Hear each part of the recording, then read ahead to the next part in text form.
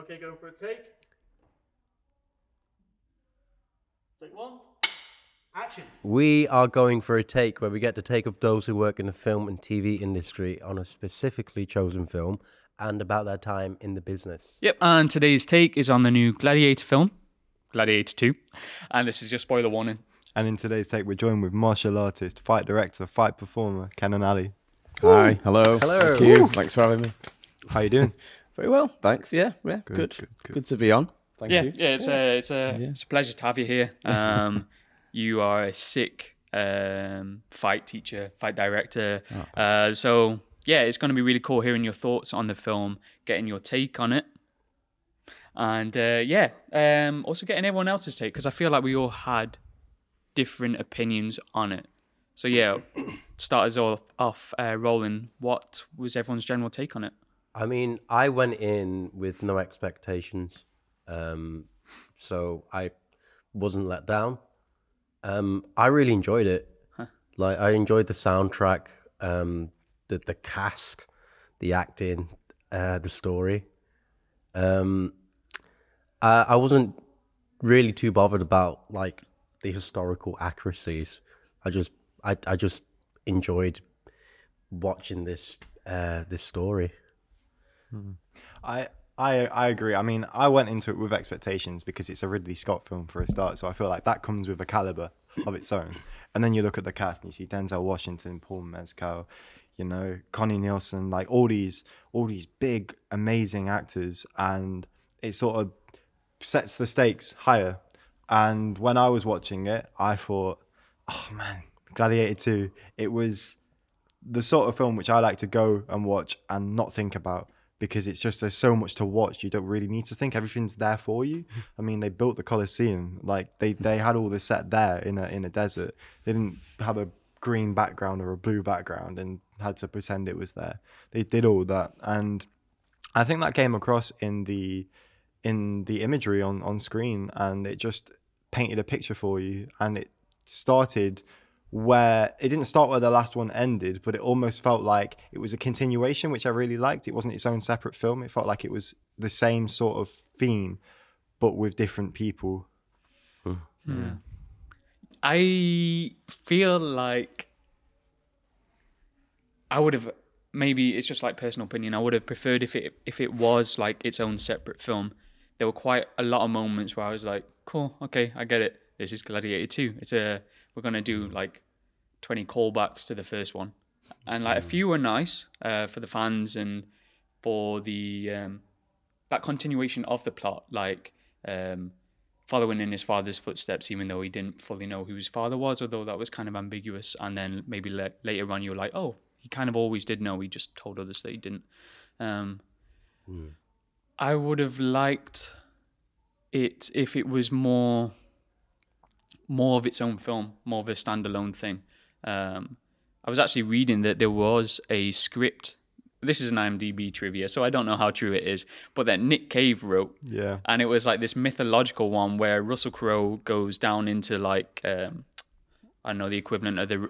Tartarus? Tartarus. Is that Greek? Greek, but I mean the Greek and the Roman. But like the underworld or whatever. Yeah. And then has to go and fight like the gods and stuff like that. And I was like, oh, that sounds so cool. Like Kratos. Whereas this felt like just a reiteration of a lot of the same sort of plot. I don't know. What did you think? I hear what you're saying, actually. I know what you mean. But in the end, I think it's one of those films, you know what you're going in for, or you should do. I think it's that kind of Spartacus, Ben-Hur sort of epic thing. It was like Shakespeare on film for me. It was almost, and you had those characters that, and I know that pretty much all the characters existed in one way or another, but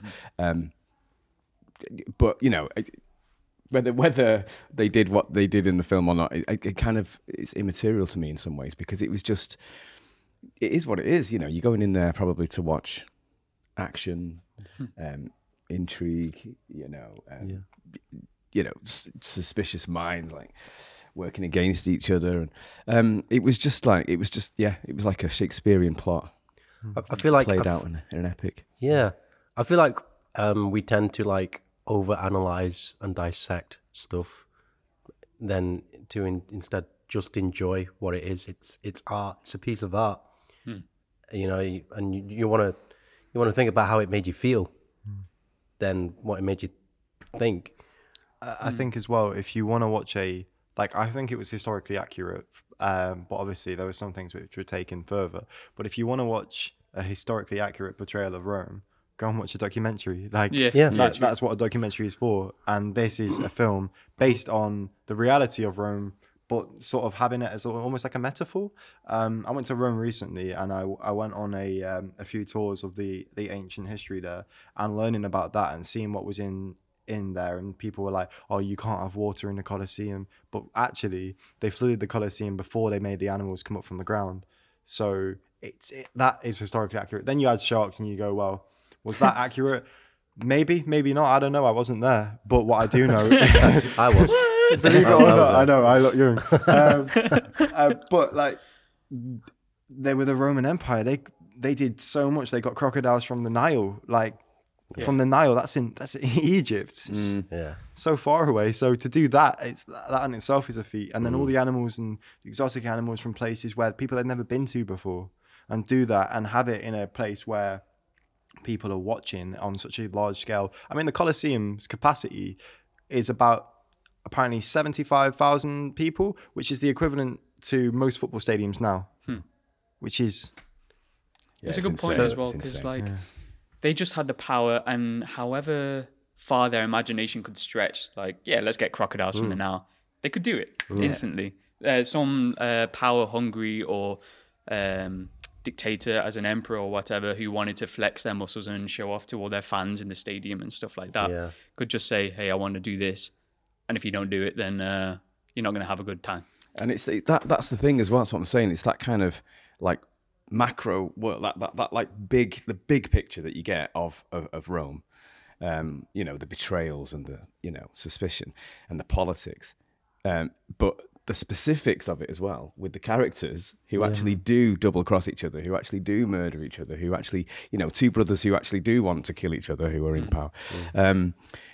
It's just, this is what I'm saying. This is why Shakespeare wrote about those kind of people. And I keep going back to that. It felt like that to me. I feel like you've got to know what ticket you're buying when you go in for that film. I don't really, you can have little gripes here and there, but I don't understand why. I mean, what you're expecting, like The Remains of the Day or something, which is a great film, one of my favorites, but it's a different film, right? So yeah, you got to know what you're doing, what you're going into. And to jump off a point you made earlier as well, thinking or feeling, I think that's thinking, ironically, a really good point. I was aware as I was watching it that I wasn't really. Maybe, again, it's just really hard not to compare it to the first film, because the first film is so emotionally driven. There's so much anger and pain and anguish after losing his wife and his kid that drives him to do all this stuff, and it's a feeling of wanting to fight against the corruption. I don't know about you guys, I didn't feel like Denzel kept on saying to Paul, as the character names or whatever, there's so much rage in you. You should keep that rage. And I was like, I don't feel this rage that people are talking about, except when he's fighting.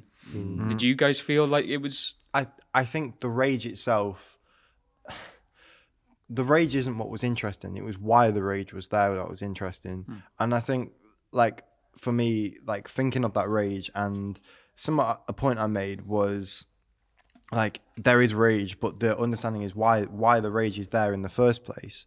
That's what creates the story. And when you see him, bite a monkey's arm or whatever animal that was, that was some weird mutant monkey. Maybe the word rage was the wrong word. Maybe we should have used fierce or a. I feel like perseverant. I don't know, but Ridley determination Scott, or something. Determined. But I feel like that word has to be in there for a purpose, because they wouldn't just have it in there. Maybe rage, what actually is rage, if you think about it, it's an emotion, and sometimes you can't describe emotions. So the idea of rage could be so what it's fueled by. Yeah. So the actual emotion of rage is what's the word? It's a spectrum. It's not an umbrella term for a lot of different. It's a culmination of different emotions. Yeah. Like sadness or disappointment or or fear, and that all those culminations can like result in. I think I also, I don't know whether this will fly or not, but there's also that subtle manipulation and control that, well, it starts subtle and then becomes something very different. Yeah. From, you know, Denzel Washington, that, you know, maybe he's trying to evoke that or bring, I don't know, bring it out of him. Yeah, he sees it. Oh, go on, sorry. No, I don't know. I was always taught as an actor to mind the text, so that what people say about your character is what is true, I suppose. So maybe that, I don't know, but for me, it could be that sometimes people do try and draw what they want from people. Yeah. When they're in a relationship. That's an interesting point. Maybe because he is a very manipulative character. He is. So maybe he wanted him to, like, what's the word? Gaslight him into believing that he is very angry. I think as well, just bouncing off that, when someone is in rage or in a state where they can't control, they're easier to control by someone else because they don't know, they can't think about what they're doing. So when you've got someone like that who's so powerful, and then Denzel Washington, who can sort of like not tame it but know how to manipulate it, it gives him the power, because all it takes for Lucius, Paul Mescal's character, is to make one mistake and that's it for him, and he's over. And Denzel Washington's got the power because he's so cunning, and that's what I liked about him. I thought all the characters had their own ambitions and they were so detailed, and you could see bits of it but you didn't know exactly where it was going.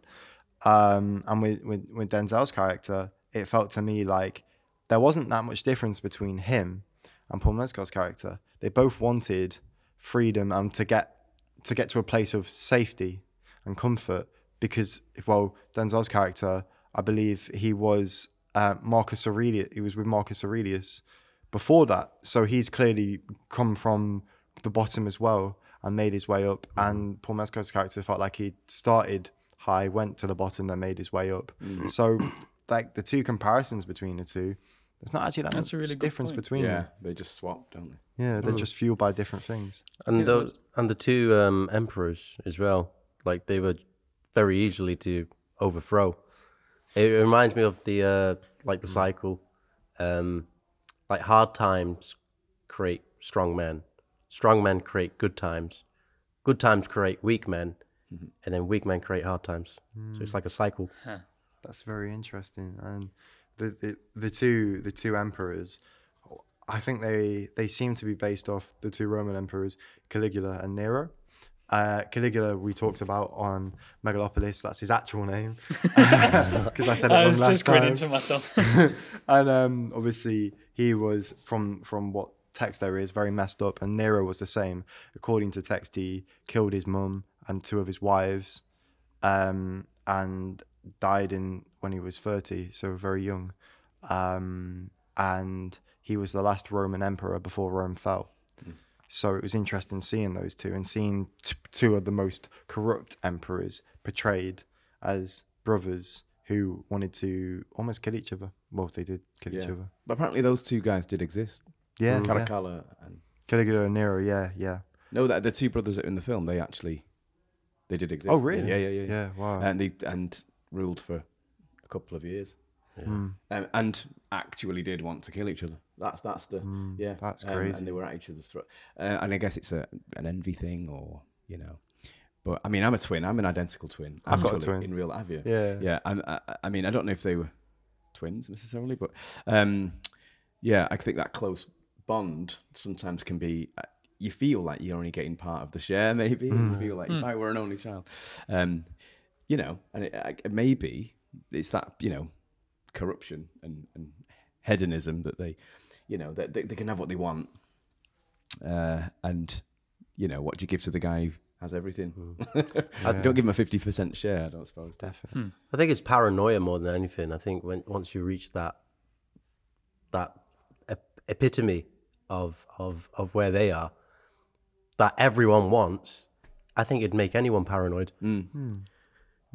Yeah, they got further to fall. Yeah. What were you guys thinking in terms of just the acting, I guess, across the board?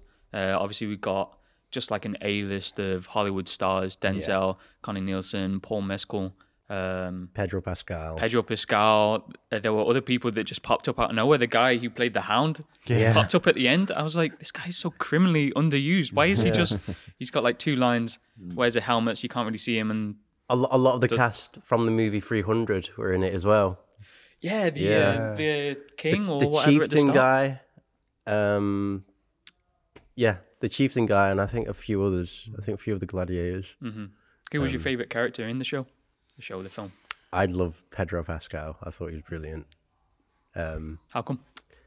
I just love his style and his acting, and his like career trajectory and how he is as a person as well, not just an actor.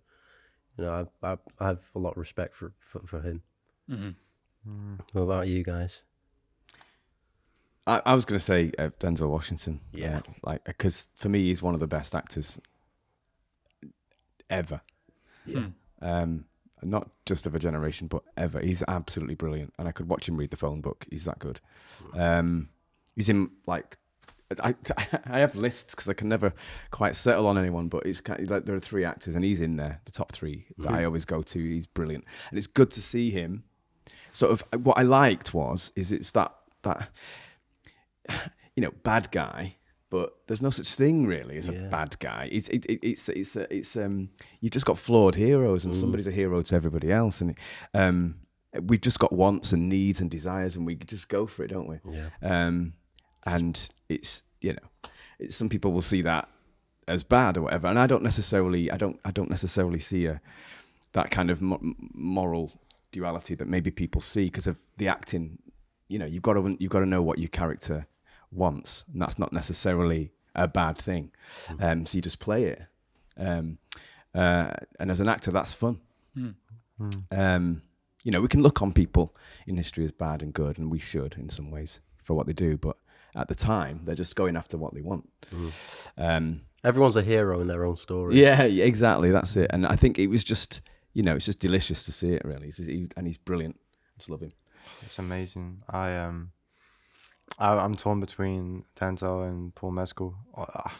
I really admire Paul Mescal. I think he's an amazing actor, and I think he really brought it to this role. I think it's a very hard role to play because there's so much high expectations. It's Gladiator. It's been 20 years since the last one, so for him to bring it and with that pressure and opposite some of the, like you said, one of the best actors ever, Denzel Washington, like it's a feat and a testament to him and his work and his craft and his mentality, and he was very good in it. I really enjoyed it. How about yourself, Matt?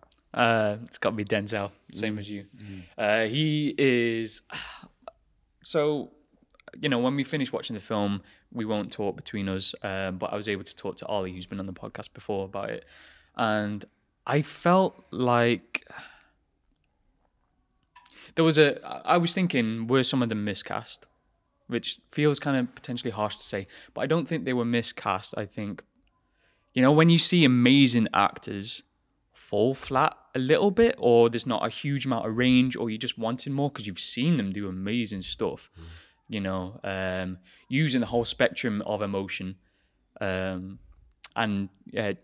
performing to their full extent, and then you see them not bring in what maybe you wanted. I feel like sometimes it could fall on either the script or the direction or just the immense scale of the piece, like putting too much pressure on them, potentially. So I'd say about Paul Mescal, amazing emotional actor, like pure just heart. He just riffs and you see it in every performance. What's it called? All of Us Strangers, Normal People, After Sun. He's used to doing all these downscaled like indie films, which just relies on dialogue and its close-ups. So when it got to the huge, like, I'm now going to shout across a valley to 2 armies, I was like, then shout. Instead, it was quite downplayed for a lot of it. Yeah. Whereas Denzel and Joseph Quinn, who was also amazing, the twins as well. I think the other guy's called Fred. Chinga. Yeah. They lent into the characters being big. And I think with a scale like this, you have to match the scale of the film too. At least in most, like, certain moments. You can have other moments where the camera zooms in and it's more downplayed. Denzel just creates this big character. It reminded me kind of Training Day, Yeah. which is one of my favorite films. He's amazing in that. Because he's like the king, and he's just walking around with this swagger, and then he's got all this bling on, and it's like this guy could easily be taken and put on like the streets in New York or something.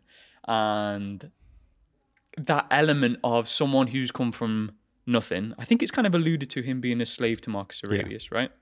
And then has worked his way up, and then has all this money on his hands and all the chains to show for it, and the swagger to show for it. Yeah, there was that echo about like American society as well, like now, in that, you know, it is in theory a society where you can go from the lowest of the low and become, if you want, president of the United States, whatever. It's literally like, in theory, that's what their constitution states. And if you think about it, it's that those parallel. I was thinking about that watching the film, is that he even says it in the film. He does. I came from these humble beginnings, and look at me now, basically. Which is just interesting. It's just interesting to think about what you just said there as a mirror to history. It felt like, and I didn't feel like the American accent detracted or distracted. No. Don't know about you guys. I mean, I felt with the accents, it's very hard to decide what accent to do because you don't really know. I mean, a Roman accent isn't RP, it's not American, it's not Irish, it's nothing. It's a Roman accent. It's Italian, isn't it? Yeah, but I mean, that generation, like we look at the last 100 years of how the like this RP accent has changed, and how like the London accent has changed. So I feel like it would be very hard. I felt like because there were so many different accents, I was like, part of me was like, why are they all different? Like you've got the British accent, RP, American, but then I was like, but they all came from different places, so it sort of makes sense. Yeah, Rome's like this melting pot. Yeah, it's like even Pedro Pascal's got like Medusa on his this chain and his armor. So I was like, maybe he's got some Greek heritage. Well, this is it. Rome felt like Rome was like a collective of all these different places that they'd conquered, and they built this place of like it was like a trophy room. I mean, the Colosseum was it looks like a project to show like we are the greatest, we are the best, we can make this, we can make anything happen. Just in terms of the Colosseum, what I found was interesting and one of the most amazing, one of the shots which really got me was when Lucius goes back to find his mum when she's been killed in the Colosseum, and there's no one there, it's just blood on the seats. And I thought that felt like it summed up the whole film, because the Colosseum felt like just nothing. It felt like emptiness. It didn't feel like the Colosseum because it was the people that made the Colosseum and the society of Rome. And that sort of is the same when it comes to the emperors not having the people. They lost it because they didn't have the people. Pedro Pascal's character had the people. So that almost felt like it was the people of Rome which gave the power, not Rome itself, and not the people in power that had the power. The Colosseum is like the equivalent of like modern day football or NFL. You know, I don't think Rome would be what it is without the Colosseum, because that's its main thing, and like how it controlled its population was through distraction of entertainment. So I think that's why they invested so much into the Colosseum, so that they could control their people. Yeah. And just jumping off, talking about the Colosseum, and just before we wrap up part one, it would be remiss not to ask a fight director about the fight sequences in the film. Were there any particular standouts, or, you know, talking, I guess, objectively, like we spoke about, things that you would have done differently just because of your own personal taste, or what do you think? I don't know. It's difficult to say whether. I don't think so, because I, in terms of doing things differently, I don't think so. It's difficult to speak on those terms, really. But I standout moments. I like the duels. You know, the duel, especially at the end, is just like, it was messy. It was it was a little bit sort of. I thought it was just stretching the boundaries of reality a little bit. But what aspects? Well, I mean, there was a sword going like almost like a psycho, sort of stabbed down, going down, repeatedly going down, and it just kept hitting the breastplate of a. And I just thought, okay, because that could have gone anywhere, and you're moving under the water probably, and it only covers this, and nothing hit the face or the neck or anything, and it just perfectly kept hitting that, which I guess is, I mean, maybe it's a poetic thing in some ways. It looked cool. It looked great, yeah, but part of me was going, really, and then, but other than that, I just felt, I just felt it was really good. I mean, I really enjoyed it. It's not, again, it's difficult to sort of criticize other people's work in that way, because that's what they were, that's what they've envisaged, and that's what they've, that's what's manifesting at that moment with those actors on that set or whatever.